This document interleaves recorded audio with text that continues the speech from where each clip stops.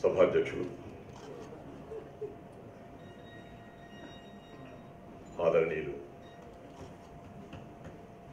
ఇప్పటి వరకు ఒక ప్రామాణిక ప్రసంగాన్ని, సందేశాత్మక ప్రసంగాన్ని అందించి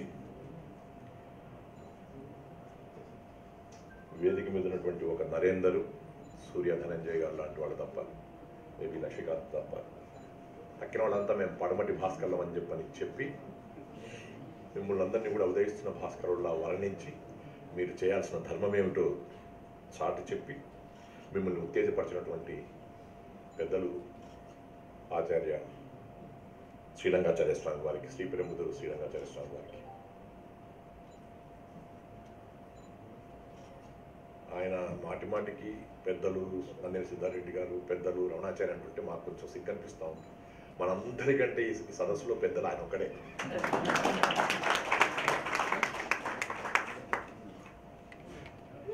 ఎక్కడైనా కానీ బహుశా మేము ఐఏఎస్ అయ్యి, లేకపోతే అడ్మినిస్ట్రేటర్ అయ్యి, కమిషనర్ అయ్యి, అడ్వైజర్ అయ్యి ఉంటే ఉన్నామేమో, కానీ సాహిత్య విషయానికి వచ్చినప్పుడు మాత్రం మనందరిలో కూడా పెద్దలు శ్రీ పెరంబుదూరు శ్రీరంగాచార్య స్వామి వారు అన్ని రకాలుగా కూడా పెద్దలు. ఇవాళ ఈ సభకి ఆయన సభాధ్యక్షత వహించడం కూడా ఎంత ఉచితవంతంగా ఉంది అంటే, కపిలవాయి లింగమూర్తి గారితో పాటు వారికి ఉండేటువంటి సాన్నిహిత్యం చాలా గొప్పది. వారే స్వయంగా చెప్పుకున్నారు, విశ్వనాథ్ శర్మ గారి యొక్క శాస్త్ర పాండిత్యంలోని బహుముఖీన తత్వం, మా శ్రీరంగాచార్య స్వామి వారిలోని లోకజ్ఞానంలోని బహుముఖీన తత్వం నాకు ఎంతో ఇష్టం, ఎందుకంటే నేను వాటికి ఆకర్షితుని కాలేకపోయినాను కాబట్టి అని అన్నాడు. ఆయనకున్నటువంటి లోకజ్ఞానం తక్కిన వాళ్ళకి ఎవరికి లేదు అనేటువంటి అభిప్రాయం చెప్పినటువంటి స్థితిలో ఇవాటికి కూడా కపిలవాయి లింగమూర్తి గారి యొక్క భావంతో, వారి యొక్క మాటతో నేను ఏకీభవిస్తూ ఉన్నాను. వారికి ఉండే లోకజ్ఞానం చాలా గొప్పది. అలాంటి వారి వాళ్ళ అధ్యక్ష పదవిలో ఉన్నారు. ఆ తర్వాత ఈ కార్యక్రమానికి మూలస్తంభంగా నిలిచినటువంటి సోదరుడు డాక్టర్ నందిని సిద్ధారెడ్డి గారు, తెలంగాణ సాహిత్య అకాడమీ తొలి అధ్యక్షుడు. నేను దాదాపు వందలాది సమావేశాల్లో పాల్గొని ఉంటాను, అందులో వందలాది సాహిత్య సమావేశాలు కూడా పాల్గొని ఉంటాను. కానీ ఇవాళ నేను పాల్గొంటున్నటువంటి ఈ సభ చూస్తే నేను ఎప్పుడో ఒక దాదాపు 40 ఏళ్ల క్రితం సైఫాబాద్ కాలేజీలో పనిచేస్తున్నట్టుగా కనబడుతుంది తప్పిస్తే రవీంద్ర భారతి సభలో కనిపించినట్టుగా ఎవరి కోసమైతే ఈ సభలు ఉద్దేశింపబడతాయో వారే ఇక్కడికి వచ్చి ఈ కార్యక్రమాల్లో పాల్గొనడం అనేటువంటిది సాహిత్య అకాడమీ, నరేందర్ తెలుగు అసోసియేషన్ తరఫున సాధించినటువంటి అత్యంత ఘనంగా చెప్పుకున్నబడేటువంటి విజయం ఇది. ఇది చాలా ముఖ్యం. ఇవాళ ఫలవంతమవుతుంది ఈ సభ. మరి రసజ్ఞులైనటువంటి సాహిత్యమూర్తులు కూడా ఈ సభలో ఉన్నారు. వారితో పాటు వర్ధిష్ఠులైనటువంటి వాళ్ళు ఉన్నారు, పరిశోధకులు ఉన్నారు. వారు ఇంకో మాట అన్నారు, పరిశోధనా రంగంలో క్షీరకంఠులైనటువంటి వాళ్ళు ఉన్నారన్నారు. ఏమి భాష అండి, రాసి పెట్టుకోవాలి. క్షీరకంఠులు అనేటువంటి మీరు రాసుకోండి. గరళకంఠుల్ని విన్నాం మనం, క్షీరకంఠులు అనే పదం వాడారు. ఏమిటో మరి మీకు తెలిస్తే సంతోషం, తెలవకపోతే మాత్రం తప్పకుండా వారి ద్వారా తెలుసుకొని మరి వెళ్ళండి. అది అవసరం. ఇప్పుడే తెలుసుకోకపోతే తర్వాత మర్చిపోతాం మనం. నేను పోయేలోపుగా మళ్ళీ ఒకసారి నేను నాకు అనిపించినటువంటి భావం కరెక్టేనా కాదా అని చెప్పని నేను వారితో మాట్లాడి నాకు నేనుగా తెలుసుకొని బయటకు వెళ్తాను. నేను నేనుగా చెప్తా ఉన్నాను ఈ మాట. భాష అనేటువంటిది మనల్ని పట్టిస్తుందండి. ఎలా మాట్లాడారు, ఎంత గొప్పగా మాట్లాడారు, ఎంత చక్కటి భాష మాట్లాడారు, ఎంత క్రమబద్ధంగా మాట్లాడారు, ఎంత సమయంలో మాట్లాడారు, ఎంత విషయాన్ని మాట్లాడారు, పొల్లు లేకుండా ఎంత మాట్లాడారు, ఏ రకంగా మనకు అది అందించారు అనేటువంటి ఈ ప్రతి అంశం కూడా తెలుగు భాషలో ఎంఏ తెలుగు చదువుతున్న వాళ్ళకి కానీ, లేకపోతే రీసెర్చ్ చేస్తున్న వాళ్ళకి కానీ, డిగ్రీ నుంచి పీజీలోకి వచ్చేటువంటి వాళ్ళకి కానీ చాలా అవసరం. అది వీటన్నిటిని దృష్టిలో పెట్టుకుని ఇవాళ ఈ కార్యక్రమం నిర్వహింపబడుతున్నందుకు ముందుగా నేను సాహిత్య అకాడమీకి ఉన్న తెలుగు అసోసియేషన్కి ధన్యవాదాలు సమర్పించుకుంటున్నాను. ఇది చాలా అవసరం. ఇక మరో అంశం ఏంటంటే, నరేందర్ ఇవాళ ఇక్కడ నిజాం కళాశాల ప్రిన్సిపాల్ గారిని ఇక్కడికి పిలిపించడం వల్ల ఇలాంటి సాహితీ సభలకు నిజాం కళాశాల వారు కానీ, తెలుగు విశ్వవిద్యాలయం కానీ, ఉస్మానియా విశ్వవిద్యాలయం కానీ, భాగ్యనగరంలో ఉండేటువంటి వివిధ కళాశాల స్థాయిలో ఉండేటువంటి తెలుగుకు సంబంధించిన విద్యార్థులకు అందరికీ కూడా ఇది ఒక సూచికగా ఉంది అని చెప్పడానికి వారిని నిర్ణయాలు చేయడం అనేటువంటి చాలా మంచి విషయం. ఆయన నిజాం కాలేజీలో పనిచేస్తున్నాడు కాబట్టి పిలవరా, ఆయనను పిలిచి ఇలా మనం నిర్వహించుకోవాల్సిన అవసరం ఉందని చెప్తున్నారు. కాబట్టి ఇక ముందు తెలంగాణ సాహిత్య అకాడమీ ఇలాంటి ప్రయత్నాలని ముమ్మరంగా చేయాలని చెప్పి మనం అందరం కూడా కోరుకుందాం.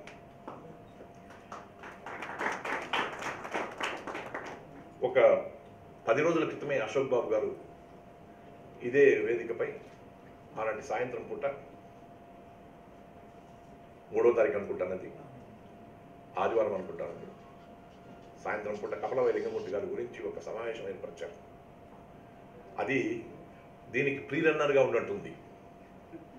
మనం పుస్తకాలు రాసేటప్పుడు మున్నుడి, నానుడి, పీఠిక, ముందు మాట అని ఇట్లా అన్నట్టుగా అశోక్ బాబు ఏర్పరిచినటువంటి కార్యక్రమం అది మున్నుడిగా ఉంటే ఇది నిజమైనటువంటి స్థితిగా ఒక సాహితీ సమాలోచన, జీవిత సాహితీ సమాలోచనంగా మంచి కార్యక్రమాన్ని 2 రోజుల పాటు ఏర్పరుస్తూ ఉన్నారు. వివిధ రంగాల్లో నిష్ణాతులైనటువంటి వాళ్ళు, ఆయన యొక్క సాహితీ ప్రక్రియలన్నింటి మీద కూడా మాట్లాడగలిగేవాళ్ళు, ఆయన జీవితం గురించి మాట్లాడగలిగే వాళ్ళందరినీ కూడా ఆహ్వానించి ఇలాంటి కార్యక్రమాలు పెట్టడం అనేటువంటిది చూస్తే తెలంగాణ సాహితీమూర్తుల గురించి తప్పకుండా ఇలాంటి కార్యక్రమాలు ప్రతి నెల నిర్వహించడానికి ఒక మంచి అవకాశం వచ్చిందని నేను భావిస్తూ తెలంగాణ సాహిత్య అకాడమీ ఈ రకంగా కృషి చేస్తున్నందుకు నా అభినందనలు, అభివందనాలు 2 కూడా. ఇది అవసరం. 45 ఏళ్లుగా ప్రభుత్వంలో భాగస్వామిగా ఉంటూ ప్రభుత్వాధినేతలతో సన్నిహితంగా ఉంటున్నటువంటి వాడిగా గిడుగు రామ్మూర్తి జయంతిని చూశాను నేను, గురజాడ జయంతిని చూశాను నేను, విశ్వనాథ జయంతిని చూశాను నేను. ఇలాంటి కార్యక్రమాలు నిర్వహిస్తున్నప్పుడు, సాహితీ సమాలోచనలు నిర్వహిస్తున్నప్పుడు, ఎంతోమంది పెద్దలను నిర్వహించుకుంటున్నప్పుడు ఆనాడు ఉత్సాహంగా పాల్గొన్నటువంటి విషయం ఒకటైతే, తెలంగాణ వచ్చిన తర్వాత దాశరథి జయంతి, కాళోజీ జయంతి, ఇలా కపిలవాయి లింగమూర్తి గారి యొక్క సాహితీ జీవిత సమాలోచనల గురించి జరుగుతూ ఉంటే నిజంగా హృదయం ఉప్పొంగుతూ ఉంది. ఇలాంటివి జరగాల్సినటువంటి అవసరం ఉంది. తెలంగాణ సాహితీమూర్తుల గురించి తెలుసుకోవాల్సిన అవసరం ఉంది. ఎందుకంటున్నానంటే తెలంగాణలో ఉన్నటువంటి ప్రతిభామూర్తులు అందరూ కూడా మన బోధన వారసులు. వాళ్ళు ఎక్కువగా దండలు వేయించుకోరు, దండోరా వాయించుకోరు, ఎక్కువగా ఫోటోలు వేయించుకోరు, ఎక్కువగా ప్రగల్భాలు పలకరు, ఎక్కువగా అట్టహాసంగా ఉండరు, ఎక్కువగా ఆర్భాటంగా ఉండరు. నాలేశ్వరం శంకరం గారు ఒకవేళ వచ్చినట్టయితే ఒకసారి కనబడితే బాగుంటుంది. ఆయన ఎప్పుడు వచ్చినా అక్కడ వెనక ఉంటాడు. ఇప్పుడు ఇక్కడ రాలేదు, ముందు వస్తారు కావచ్చు. ఎందుకు ఈ మాట అంటున్నానంటే మన తెలంగాణలో ఉండేటువంటి వాళ్ళకందరికీ కూడా వినయ సంపన్నత ఎక్కువ. సాధారణంగా సంప్రదాయంలో ఒకటి ఉంది, మనది మనం చెప్పుకోకూడదు అని చెప్పని చెప్పుకోకపోతే పని కాదని చెప్పని అనుకునే వాళ్ళు చాలా మంది అయినటువంటి సందర్భంలో, వ్యవస్థలో మనం కూడా మన గురించి చెప్పుకోవడానికి కావాల్సినటువంటి అవకాశాన్ని తీసుకోవాలి. మనం చెప్పుకోకుండా అవకాశాన్ని మాత్రం సద్వినియోగపరచుకోవాలని చెప్పని తెలంగాణ సాహితీమూర్తులకు అందరికీ నేను నమస్కరించి చెప్తా ఉన్నాను. ముందుకు రావాల్సినటువంటి అవసరం ఉంది. ఇవాళ కపిలవాయి లింగమూర్తి గారి గురించి, ఈ సాహితీ జీవిత సమాలోచన గురించి ఇంతకు ముందు ఎప్పుడైనా పెట్టామా? ఇప్పుడు పెడుతున్నాం. ఈయన గురించి నాకు మీ పిల్లలకందరికీ చెప్పాల్సిన అవసరం ఉంది. నా జీవితంలో నేను సర్వీస్లో మొట్టమొదటిసారిగా మహబూబ్నగర్ జిల్లాలో పనిచేస్తున్నటువంటి రోజుల్లో నేను 1980 ప్రాంతంలో కపిలవాయి లింగమూర్తి గారితో నాకు సాన్నిహిత్యం. ఆచార్య శ్రీ పెరుంబుదూరు శ్రీ రంగాచార్య స్వామి వారితో నాకు ఉండేటువంటి సాన్నిహిత్యం, పాలెం కళాశాల వారితో నాకు ఉండేటువంటి సాన్నిహిత్యం, పాలెం కళాశాలలో ఉండేటువంటి విద్యార్థులతో ఉండేటువంటి అనుబంధం, ఇవన్నింటినీ దృష్టిలో పెట్టుకుని కపిలవాయి లింగమూర్తి గారి యొక్క జీవితాన్ని చూసినటువంటి వాడిని, సాహిత్యాన్ని చూసినటువంటి వాడిని. కాబట్టి ఇవాళ తెలంగాణ వచ్చిన తర్వాతనే కపిలవాయి యొక్క జీవిత సాహిత్య సమాలోచన జరగడం అనేటువంటిది ఓ దీపం వెలిగించినట్టుగా ఉంది. ఇప్పుడు నాకు నిజంగా దీపం వెలిగించినట్టు.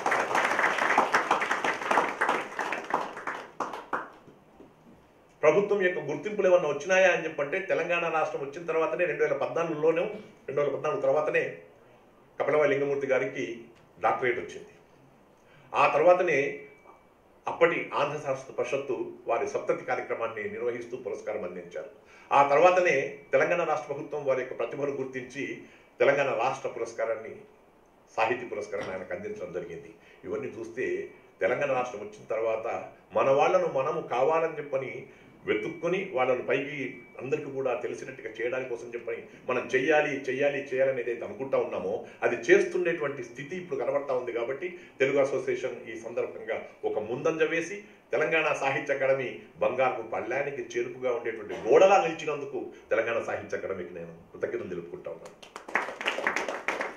ఇక వాళ్ళు చేసే పనికి ఒకవేళ ఒక గంట లక్ష్మణమూర్తి గారు, లేకపోతే మా ఏనుగు నరసింహారెడ్డి గారు, లేకపోయినట్టయితే మా వడ్డూరి ఆంజనేయరాజు గారు, లేకపోతే వెనకుండేటువంటి డాక్టర్ రఘు గారు, లేకపోయినట్టయితే డాక్టర్ సూర్య ధనంజయ్ గారు, ఇంకా సేపట్లో కసిరెడ్డి వెంకటరెడ్డి గారు, ఆ తర్వాత నాలేశ్వరం శంకరన్ గారు, ఇలాంటి వాళ్లే వచ్చి ఒకవేళ ఈ సభలో పాల్గొన్నట్టయితే సభలాగానే ఉండేది.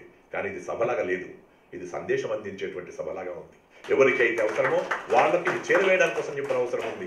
ఇంకా నాకంటే కూడా అందంగా చెప్పినటువంటి మాట ఏంటంటే, ఇక్కడి నుంచి వెళ్ళినట్టయితే మీకు ఈ సభా వైరాగ్యం నుంచి తప్పుకోవడానికి వీలుగా ఒక కాగితం ఒక పెన్ను పెట్టుకోండి అని చెప్పి అన్నారు.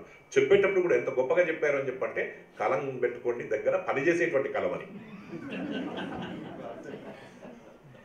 ఈ మధ్యకాలంలో చూస్తున్నాను నేను, చాలా మంది పిల్లలు, యువకులు వాళ్ళు పెన్నులు పెట్టుకోవడం లేదు జేబులకి, సెల్ ఫోన్ ఉంది. మీరు ఏం మాట్లాడి నేను సెల్ ఫోన్ రికార్డ్ చేసుకుంటా కదా సార్, ఇక మళ్ళీ నేను ఇక్కడ మర్చిపోతా, అది ఉన్నది చాలు అని చెప్పినటువంటి స్థితిలో ఉంటే అది సెల్ ఫోన్లోనే ఉంటుంది, కానీ చెవిలోకి ఎక్కదు, అది శరీరంలోకి ఎక్కదు, మనకు మస్తిష్కంలోకి ఎక్కదు. అందుకని పిల్లలందరూ కూడా ఈనాటి ఈ సభలో పాల్గొన్నటువంటి సందర్భంగా తెలుసుకోవాల్సిన అంశాలని గొప్పగా తెలుసుకోవాల్సినటువంటి ఆస్కారం ఉందని చెప్పని మరొకసారి గుర్తు చేస్తూ, డాక్టర్ కపిలవాయి లింగమూర్తి గారు శతాధిక గ్రంథకర్త. అది సామాన్యమైన విషయం కాదు. ఏదైనా మనం రాయాలని చెప్పని కాగితం పెన్ను పెట్టుకున్నప్పుడు ఒక 10 కాగితాలను నల్లగా చేసి వాటిని చింపేస్తే తప్ప ఏదైనా ఒకటి వచ్చేటువంటి పరిస్థితి ఉండేటువంటి రోజుల్లో ఆయన 100 పుస్తకాల కంటే కూడా ఎక్కువ రాసినటువంటి వారు. ఏ వేదాంత దేశకులు లాంటి వారు శతాధిక గ్రంథకర్తగా ఉండేటువంటి స్థితిలో మన కపిలవాయి లింగమూర్తి గారు నాగర్ కర్నూలులో ఉండేటువంటి వారు శతాధిక గ్రంథకర్త, ఒక మంచి కవి, ఒక మంచి పరిశోధకుడు, ఒక మంచి పరిష్కర్త. ఈ కపిలవాయి లింగమూర్తి గారు ఉండేటువంటి జీవితం చూస్తే మాత్రం రాజకీయాల్లో మీరు బాపుని చూస్తుంటారు, మహాత్మా గాంధీని. తెలంగాణ సాహిత్య రంగంలో ఒక బాపు లాంటి వాడు మన కపిలవాయి లింగమూర్తి గారు. నా మనసు కనిపించినటువంటి మాట. సాహిత్య రంగంలో కూడా నిష్కల్మషంగా ఉండి వాత్సల్యాన్ని కురిపిస్తూ ఎవరొచ్చినా ప్రేమగా మాట్లాడుతూ తనదైనటువంటి శైలిలో సాహితీ సుధను అందించేటువంటి మహానుభావుడు కపిలవాయి లింగమూర్తి గారు. 90 ఏళ్ల పాటు జీవించి మనలాంటి వాళ్ళకందరికీ స్ఫూర్తిని అందించినటువంటి వాడు.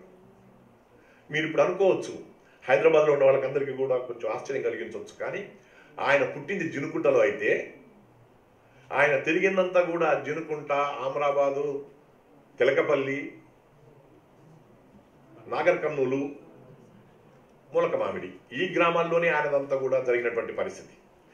పట్టణానికి పోవాలి అని చెప్పంటే కూడా పట్టణానికి ఎందుకు, నా పల్లెల్లోనే ఉండాలి అనేటువంటి స్థితిలో ఉంటూ ఆ రోజుల్లో, జాగ్రత్తగా వినండి, ఇది కావాలని చెప్తున్నమాట, పల్లెల్లో వెళ్ళి ఇంటింటికి వెళ్ళి ఆ పల్లెల్లో ఉండేటువంటి ఆడవాళ్లకు మీరు నగలు చేయించుకుంటే బాగుంటుందమ్మా, నీ ఒంటి మీద నగ ఉంటే అందంగా ఉంటుందమ్మా, నీకు ఇది నగ నప్పుతుందమ్మా మెయిన్కి, అందుకని నగలు చేయించుకోండి అని చెప్పని ఇంటింటికి వెళ్ళి ఆడవాళ్లను ప్రోత్సహించి నగలు చేసుకుంటే వాళ్ళు వీళ్ళ జీవితం గడిపేంత స్థితిలో జీవితాన్ని గడిపినటువంటి, జీవితం నుంచి వచ్చినటువంటి వాడు కపిలవాయి లింగమూర్తి. ఆయన గురించి వాళ్ళు మనం గొప్పగా చెప్పుకుంటున్నాం. వృత్తి స్వర్ణకార వృత్తి కావచ్చు, కానీ ఆయన జీవన యానంలో ఆయన సృష్టించినటువంటి సాహిత్య సువర్ణ స్థితి ఎంత గొప్పదో ఇవాళ మనం ఇక్కడ ఈ రవీంద్ర భారతిలో చర్చించుకుంటున్నాం, రవీంద్ర భారతిలో విపులీకరించుకుంటున్నాం, రవీంద్ర భారతిలో సందేశాత్మకంగా చెప్పుకుంటున్నాం. ఈనాటి తరానికి అది స్ఫూర్తిమంతంగా ఉండాలనేటువంటి రీతిలో చెప్తా ఉన్నాం. ఆయన చేసిన సాహిత్య సువర్ణ సృష్టి గొప్పది. ఆయన వాళ్ళ తల్లిని ప్రతిరోజు గమనిస్తూ ఉన్నాడు, చూస్తూ ఉండేటువంటి వాడు. బాబుకు పెట్టేసేసిన తర్వాత దీపం ఆర్పేసేసేసి పడుకోవడానికి కోసం చెప్పని, దీపం ఆర్పేసి అని ఎందుకంటున్నా అంటే చాలా అందులో అర్థం ఉంది. తెల్లవారితే మళ్ళీ దానికి కావాల్సినటువంటి కిరసనాయిలు మళ్ళీ ఆ దీపం కావాలి కాబట్టి దాన్ని పొదుపు చేసుకునే అభిప్రాయంతో రాత్రి పడుకోబోయే ముందు దీపాన్ని ఆర్పేసి, ఇవాళ రోజుల్లో కరెంటు, లైట్లు ఇవన్నీ చాలా గొప్పగా ఉన్నాయి. ఆ రోజుల్లో ఆముదపు దీపాన్ని ఆర్పేసి మళ్ళీ తెల్లారితే కావాలనేటువంటి అభిప్రాయంతో పడుకునేటువంటి స్థితిలో, అమ్మ నువ్వు ప్రతిరోజు అన్నం తినకుండా పడుకుంటున్నావు ఎందుకు అని చెప్పంటే ఆమె అన్న మాట, నాయన నేను ఇవాళ సోమవారం వ్రతం అందుకనే నేను తినలేదు అన్నాడు, అంది. మళ్ళీ కావాలని పరీక్షగా ఆయన మళ్ళీ గురువారం అన్నాడు, అమ్మాయి వాడు నువ్వు తినలేదు ఎందుకమ్మా అని చెప్పంటే నాకు రుచించడం లేదురా ఇవాళ అని చెప్పండి. ఇంకోసారి అడిగితే నాకు అనారోగ్యంగా ఉందిరా బాబు అంది. ప్రతిరోజు ఏదో ఒక రకమైనటువంటి వంకతో అమ్మ ఎందుకంటే చెప్తుందని చెప్పని ఆలోచించి చూస్తే ఆ పెట్టేటువంటి ముద్ద ఏదైతే ఉందో ఈ కొడుకు పెట్టుకుంటే తనకు లేకున్నా పర్వాలేదు ఎలాగైనా సంపాదించుకోవచ్చు, కానీ వాడిని బాగా గడపాలి కదా, వాడు బాగా పెరగాలి కదా అనేటువంటి అభిప్రాయంతో పెంచినటువంటి ఆ తల్లికి నమస్కరిస్తా ఉన్నాను.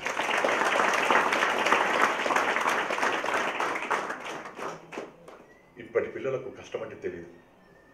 మీకు బస్సు ఎక్కాలంటే బస్సు దొరకకపోతే కష్టం కావచ్చు, మీ నాన్నగారు ఒకవేళ మీకు బైకో లేదా మోటార్ బైకో ఒకవేళ ఇప్పించకపోతే మీకు కష్టం కావచ్చు, మీ నాన్నగారు మీకు ఫీజు కట్టకపోతే కష్టం కావచ్చు, కానీ ఆ రోజుల్లో ఒక అన్నం ముద్ద దొరకాలని చెప్పంటే కష్టంగా ఉండేటువంటి స్థితిలో 1930లలో వాళ్ళు ఎట్లా బతికారనేటువంటి సంగతి ఒక్కసారి మీకు రేఖామాత్రంగా చెప్పడానికి ఈ 2 వాక్యాలు చెప్పినాను. ఇక్కడే అశోక్ బాబు ఉన్నారు, వారి కుమారుడే. అలాంటి జీవితంలో నుంచి ఆయన గమనించింది ఏంటంటే, నేను ఎంత కష్టపడ్డా పర్వాలేదు, కష్టపడుతున్నప్పుడు ఏదైనా ఒక పుస్తకం దొరికింది అని చెప్పంటే దొరికిన పుస్తకం వల్ల కూడా చదువుతూ పోతూ ఉండడం అనేటువంటిదే ఆయన చేసిన ఒక మంచి పని. అది చాలా గొప్పనైనటువంటి అలవాటు. అది చిన్నదా పెద్దదా, కాగితమా లేకపోతే ఒక పుస్తకమా లేకపోతే ఒక వ్యాసమా లేకపోతే ఒక ప్రసంగమా లేకపోయినట్టయితే ఒక కవితనా, ఏదైనా సరే దొరికిన పుస్తకం వల్ల చదువుకుంటూ పోతూ ఉంటే ఆయన ఒక ఇంటర్వ్యూలో అన్న మాట ఏంటంటే, మోహన్ రెడ్డి గారు, రమణ ముందుకు రండి, మీకోసం కుర్చీలు ప్రత్యేకంగా ముందు వేయబడ్డాయి.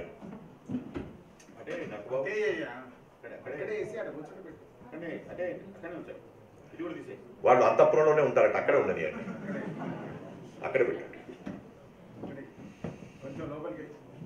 అందుకని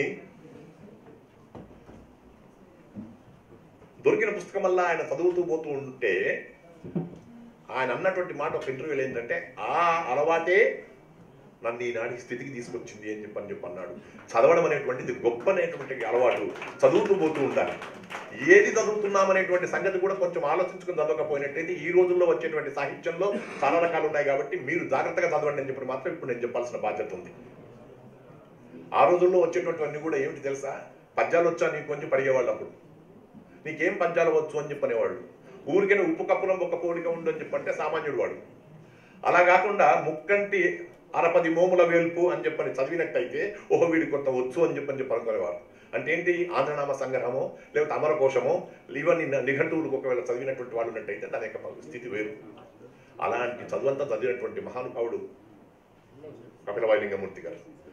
ఇలాగే అందరితో కలిసి ఉంటున్నప్పుడు ఊళ్ళల్లో ఉన్నప్పుడు మేడుపూరి ఈశ్వరయ్య గారు అనేటువంటి వాడు నీకు పద్యాలు వచ్చా అని చెప్పి అనగానే ఈ ముక్కంటి అరిపది మోముల వేల్పు అనేటువంటి ఆంధ్రనామ సంగ్రహంలో మొట్టమొదటి పద్యం ఏదైతే ఉందో చదివిన తర్వాత, బాబు నువ్వు మంచి చదువుతున్నావు బాగా, అందుకని ఉత్తర రామాయణం చదువు అని చెప్పని పుస్తకం ఇచ్చాడు. 4 రోజులు ఉత్తర రామాయణం చదివేసినాడు. ఆ తర్వాత మనుచరిత్ర చదువు నువ్వు అన్నాడు. నా దగ్గర పుస్తకం లేదు అన్నాడు. నేను నీకు ఇస్తాను, చదవడం అనేటువంటి అలవాటు కలిగిన నిన్ను చూస్తే నాకు చాలా ఆనందంగా ఉందని చెప్పని ఆ మేడుపూరి ఈశ్వరయ్య గారు ఆయనకు గ్రంథం ఇచ్చినందువల్ల కదా ఆయన చెప్పుకున్నది, నా భావి సాహితీ జీవితానికి మార్గదర్శకుడు మేడుపూరి ఈశ్వరయ్య గారు. వారికి నమస్కరిస్తా ఉన్నాను. ఈ నమస్కారాలు చాలా ముఖ్యం, ఈ సంస్మరణ చాలా ముఖ్యం. మన జీవితం బాగా వెలుగుతున్నది, బాగా నడుస్తున్నది, మంచిగా ఉంది, చాలా గొప్పగా ఉన్నాము అని చెప్పంటే ఇవాళ ఈ స్థితికి కారణమైనటువంటి వాళ్ళు ఎవరో వాళ్ళందరికీ కూడా నమస్కరించడం అనేటువంటిది గొప్ప సంస్కారం.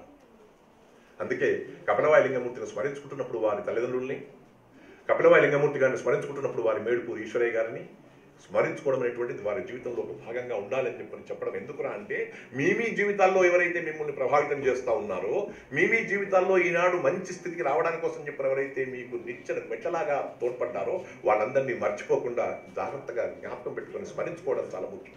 ఇప్పుడే ఆచార్య రంగాచార్య స్వామి వారు చెప్పారు, మా గురువులు చాలా గొప్పగా చెప్పేవారని చెప్పి నా గురువుల పేర్లు చెప్పారు. గురువుల పేర్లు చెప్పి ఏమన్నాడు తెలుసా మీకు, వారు ఎప్పుడు కూడా పుస్తకం చూసి పాఠం చెప్పలేదు అని అన్నారు. నాకు చాలా ఆనందం అనిపించింది, ప్రేరణ కలిగింది. మీకు తెలవాలి, నేను 1972 నుంచి 77 వరకు లెక్చరర్గా పనిచేశాను. నేను సైఫాబాద్ సైన్స్ కాలేజ్, ఉస్మాన్ యూనివర్సిటీలో కెమిస్ట్రీ డిపార్ట్మెంట్. అప్పుడు మా గురువు గారు డాక్టర్ పిఎస్ రావు, డాక్టర్ కె కొండలరెడ్డి గారు అని చెప్పి ఉన్నారు. వారు ఇప్పుడు డాక్టర్ పిఎస్ రావు గారు లేరు, మహానుభావులు, కానీ డాక్టర్ కె కొండలరెడ్డి గారు ఉన్నారు. ఇంకా వారి ఇరువురికి నమస్కరిస్తూ, ఒకనాడు కూడా ఆ పుస్తకాన్ని చూసి వారు చెప్పలే. మాకు 24 స్టెప్పులున్నా 44 స్టెప్పులున్నా ఎన్ని స్టెప్పులు ఉన్నా కానీ సింథసిస్ అంతా కూడా క్లోరోఫిల్ సింథసిస్ అయినా అది ఏ కాగితం చూసుకోకుండా పుస్తకం చూసుకోకుండా బ్లాక్ బోర్డు మీద ఆ ఈక్వేషన్స్ వేస్తూ ఆ సింథసిస్ చెప్తా ఉంటే ఎంత గొప్పగా జ్ఞాపకం ఉంది వీళ్ళకు అని చెప్పినటువంటి రీతిలో అబ్బూరపడిన తర్వాత, నేను కెమిస్ట్రీ లెక్చర్గా అయిన తర్వాత నేను చేసిన పని 5 ఏళ్ల పాటు ఏంటంటే పుస్తకం కానీ కాగితం లేకుండా కెమిస్ట్రీ పాఠం చెప్పడం.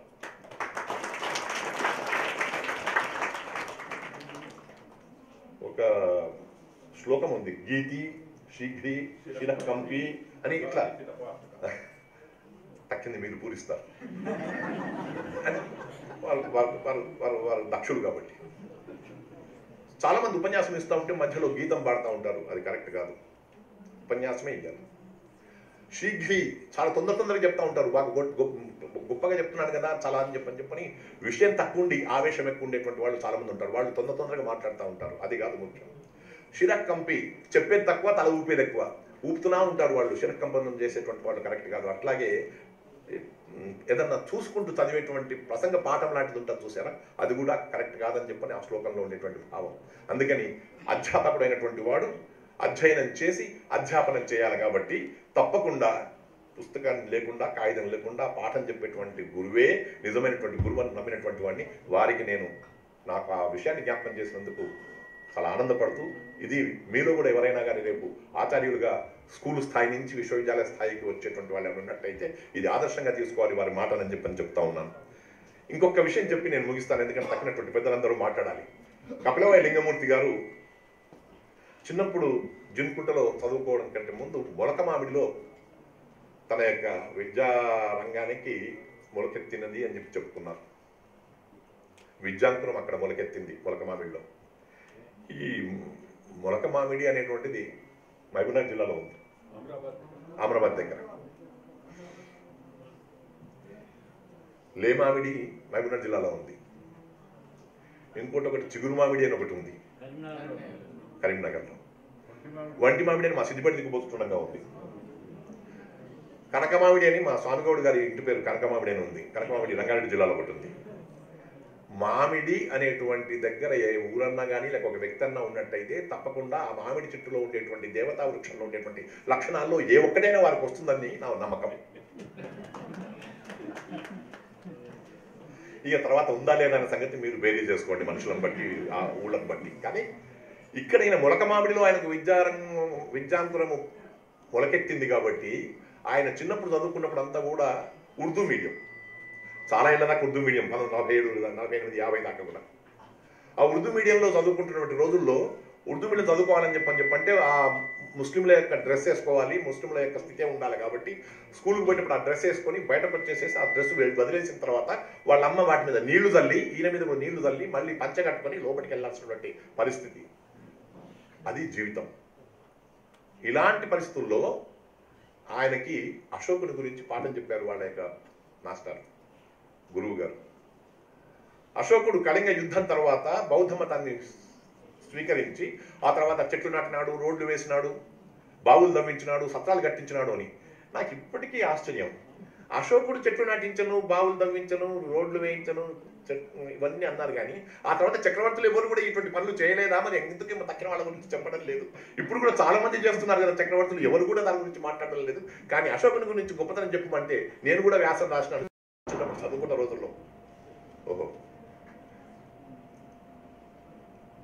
అది చదువుతూ ఉన్నప్పుడు వాళ్ళ పాఠం చెప్పినటువంటి గురువు గారు ఒక విషయం చెప్పాడట. పగలంతా కూడా రాజ్యపాలన చేసినటువంటి అశోకుడు రాత్రిపూట దైవస్మరణ చేసేవాడు అని చెప్పినటువంటి విషయాన్ని చెప్పాడు. చిన్నప్పుడు చెప్పినటువంటి అన్నీ కూడా మన మనసులో చాలా రిజిస్టర్ అయి ఉంటాయి, బాగా గుర్తుకుండిపోతాయి. అందుకనే మనం చిన్నప్పుడు చదువుకున్నటువంటి సుమతి శతక పద్యాలు కానీ, చిన్నప్పుడు చదువుకున్నటువంటి భాస్కర్ శతక పద్యాలు కానీ, కృష్ణ శతక పద్యాలు కానీ, కుమారి శతక పద్యాలు కానీ, కుమార శతక పద్యాలు కానీ, శ్లోకాలు కానీ చిన్నప్పుడు చదువుకునే ఎక్కువ ఉంటాయి. ఇప్పుడు మళ్ళీ కావాలని చెప్పిన ఈ ఏజ్లో చదువుతానికి పెద్దగా గుర్తుండవు. ఆయనకి అశోకుని గురించి ఉండేటువంటి అభిప్రాయం ఏమిటంటే పగలు రాజ్యపాలన చేసినాడు, రాత్రి దైవస్మరణ చేసినాడని. అందుకని కపిలవాయి లింగమూర్తి గారు తను చిన్న ప్రాయంలోనే బాల్యంలోనే ఏం చేసినాడంటే నేను కూడా దైవస్మరణ చేస్తానని చెప్పని అమ్మ అటు పక్కన కింద పడుకున్నట్టయితే చాప మీద ఇటు పక్కకు వచ్చేసేసి తాను లేచి కూర్చొని రాత్రి 9 10 దైవస్మరణ చేసేవాడు.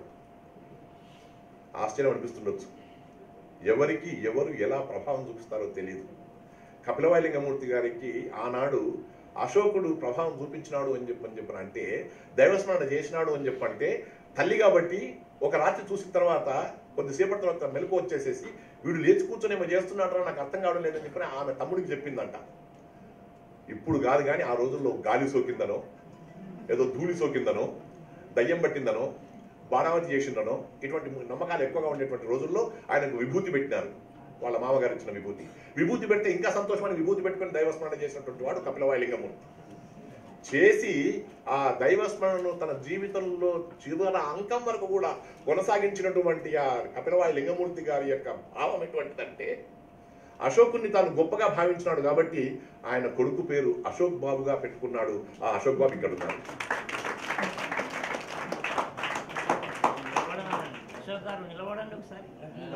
అశోక్ బాబు ఎంత సంప్రదాయవాదో అంత ఆధునికుడు, ఎంత ఆధునికుడు అంత సంప్రదాయవాద అయినటువంటి కపిలవాయి లింగమూర్తి గారి గురించి ఇలా చెప్పుకుంటూ పోతే గంటల కొద్ది చెప్పొచ్చు. కానీ నాకుండేటువంటి సాన్నిహిత్యం కానీ నాకుండేటువంటి పరిచయం కానీ చాలా గొప్పది. కాబట్టి కాలాన్ని అనుసరించి నాకు నేనుగా శబ్దంలో నుంచి నిశ్శబ్దంలోకి నిష్క్రమించడానికి మీ అనుమతి కోరుతూ సెలవు.